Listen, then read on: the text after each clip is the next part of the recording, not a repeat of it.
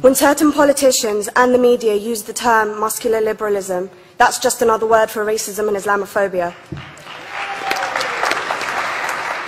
This stance on Islam has led them into primary schools to ascertain why young girls wear the hijab, as it could be interpreted as a sexualization of these young girls. I say shame on Ofsted for victimizing young girls, for choosing to wear religious articles of clothing. There is no such measure made for other religions or other articles of religious wear. This stance has other ramifications. It signals to the British public and emboldens groups such as EDL, BNP and other fascist and racist groups that women are oppressed by Islam, are made insubordinate to the men that supposedly forced them to wear it, and that it is the job of the British state to liberate us. We reject this imperialistic saviour thinking.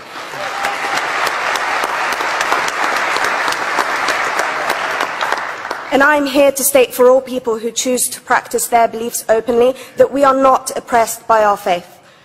Islam is not one homogeneous block. There are Muslim women who do not wear the hijab, and that is their interpretation of their faith. The Quran beautifully states, "La ikraha fid din," which translates to, "There is no compulsion in religion." My faith has given me the right to choose 1,400 years before the Universal Declaration of Human Rights told me I could. A fun fact for you, conference. My dad didn't want me to wear the hijab. I chose to. Those of faith, thank you. Those of faith should have the right to choose to wear their articles of faith. Sikhs wearing the turban, Jews wearing the kippah, or Christians wearing the crucifix. Practicing my right to freedom of expression through the hijab empowers me and other women like me to know that we are able to make decisions for ourselves. Through the hijab, women like me feel empowered to overcome the social expectations of sexualization that is relevant and has currently resulted in many cases of anxiety and worse. I can speak for myself and others like me. At school, I was able to focus more on the thoughts that were running through my mind than how good I looked to the world. The NUT has supported a woman's right to choose when it comes to pregnancy. I want conference to support my right to wear the hijab.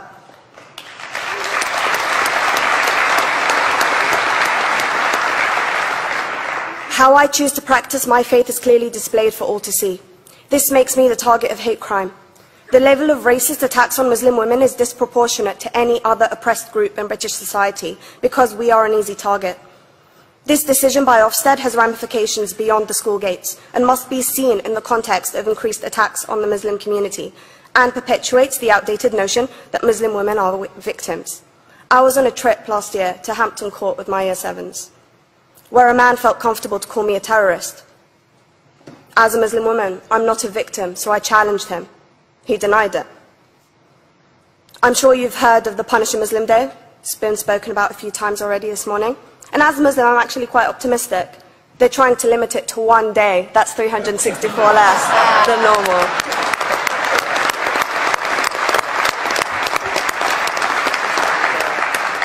But let's be clear, conference. Islamophobia and other forms of racism affects non-Muslims too. If we don't challenge this stance as a collective, we may turn into a society like France, where women are forced by the law to choose between their faith and their education, their faith and their right to work in the public sector, their faith and their right to enjoy a day out by the seaside with their families. I want to end by stating that I came to this country as an 8-year-old refugee. We are Palestinians, forced out of our land in 1948.